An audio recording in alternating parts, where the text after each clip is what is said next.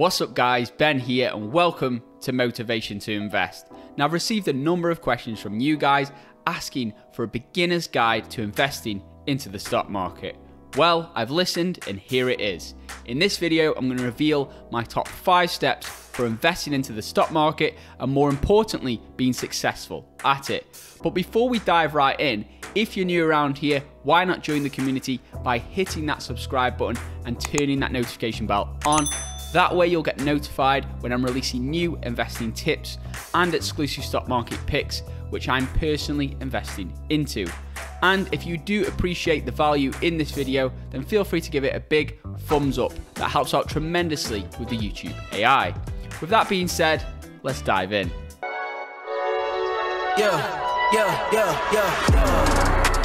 Coming in, flex, I just wanna win. So kicking things off at step number 1 is have a financial goal. Like anything in life, it's best to start with why. What is your motivation? What is your life goal? What is your financial goal? In the words of the legendary investor Warren Buffett, if you don't find a way to make money work for you while you sleep, you'll work until you die. To me, that's a really powerful motivator to get out there and start investing. As traditional schools teach people to work for money, but they don't teach people how to make money work for them, which to me is vastly more important. Remember, investing is just a tool to help you guys achieve whatever goal that may be. Of course, you can enjoy the process along the way, enjoy the wild rides, the ups and downs. I personally have a real passion for investing and I do love the entire process. I've read over 250 investing books by all the legendary investors, and I've made over 250 investing videos for you guys. And as the old saying goes, if you teach, you tend to learn twice. But that's not all. I also have real experience investing into multiple businesses, both private and public, and I've built up a substantial portfolio over many years. And now in this video, I want to share the knowledge I've learned with you guys. On to step number 2 is understand your risk tolerance. Now I can't stress how important this is, guys. You need to have great self-awareness if you're investing into stocks. Are you the type of person, if you see the stock market falling 40, 50%, will you panic? Will you sell at the bottom when really that's when you should be buying? Buy low, sell high, that's my motto. I may just quit my job at the power plant and become a full-time stock market guy. Only you can answer that question about yourself and your own risk tolerance. But then on the other end of the scale, you've got this new generation of investors, those with no fear, those who will invest into any company blindly. Stocks only go up. And anytime you think they're going down, they're going back up. Both are complete polar opposite people. And to be honest, I think the best way of investing into the stock market is try to get somewhere in the middle. Risk does need to be assessed, and that should be the first thing on your list. But fear and panic do not help any situation. Frightening, sir. Don't panic. We'll just move slowly toward the exit. And also remember, risk is not volatility. Volatility is how much a stock moves up and down. That's the ups and downs of the market. Risk is the likelihood of you losing your capital or your invested funds. Okay, just calm down. I am calm. Now, historically, despite all the crashes we've seen, from the dot-com bubble in 1999 to the 2008 financial crisis to even the global health crisis crash in 2020, the stock market has crashed and risen again. In the words of the legendary investor Howard Marks, most of the time, the world doesn't end. And if it does end, you'll probably have bigger things to worry about.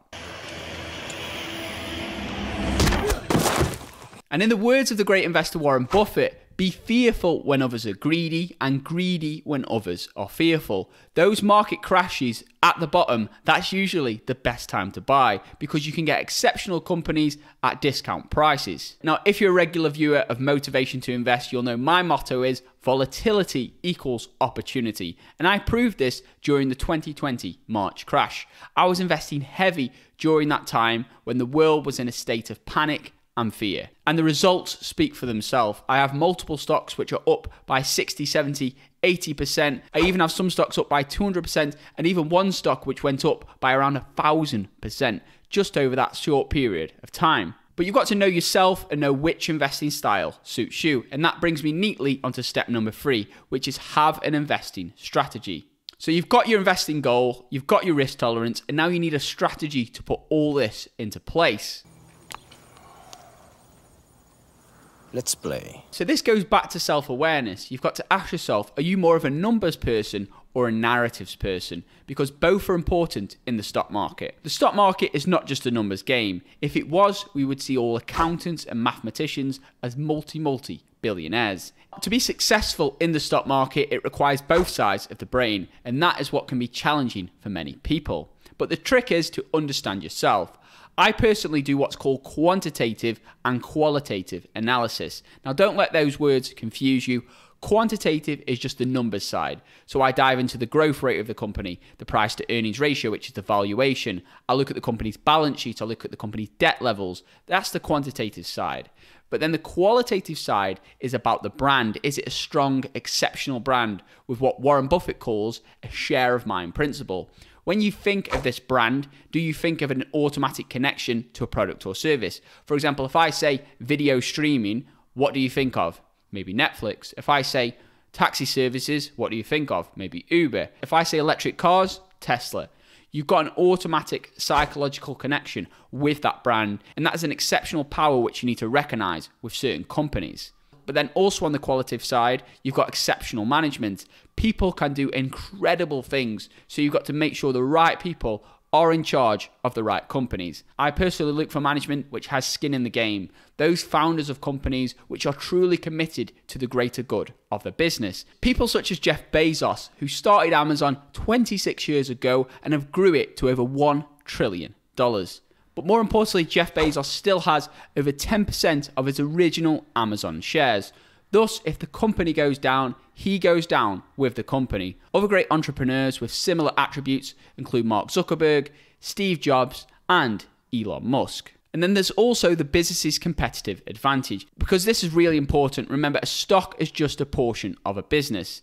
In the short term, it's based on sentiment, it's based on emotions such as fear and greed.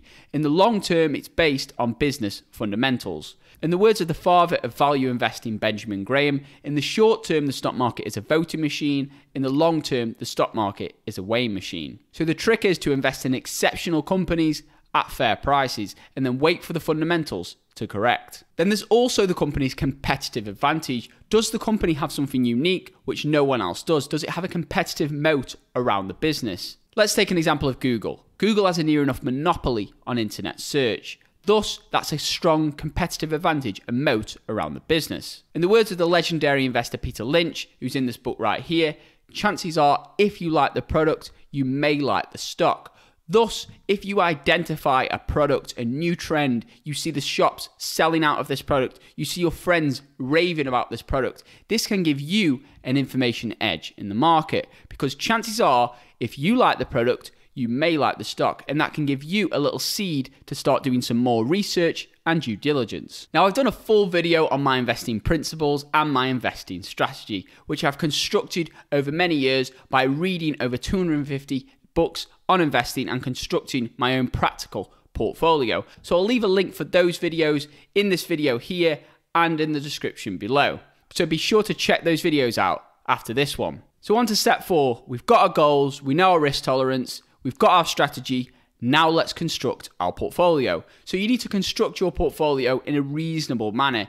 I recommend diversifying across multiple stocks, industries, and geographically. I see so many people with what's called local bias, and that they're overly invested into their home country. I especially see this with many UK investors. We tend to be overly invested into the UK, and we tend to only see a lot of UK businesses, when to be honest, the best way of investing is to look at the global GDP of the world and invest proportional to the countries that make up the largest percentages. So I recommend portfolios be weighted the majority in US stocks, then followed by China, Japan, and Europe.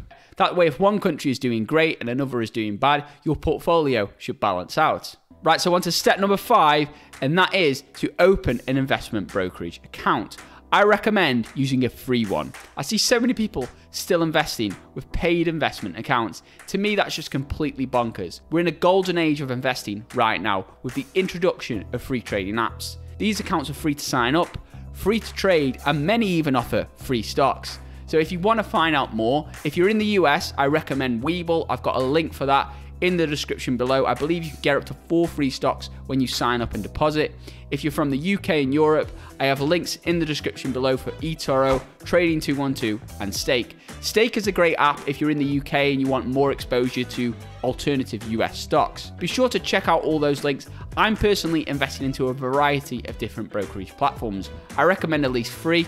That way you're diversified across different brokers and you can also get access to different types of stocks. So I'd love to know your thoughts on getting started investing. How long have you been investing for? What have you learned so far? And what are your favorite things about investing?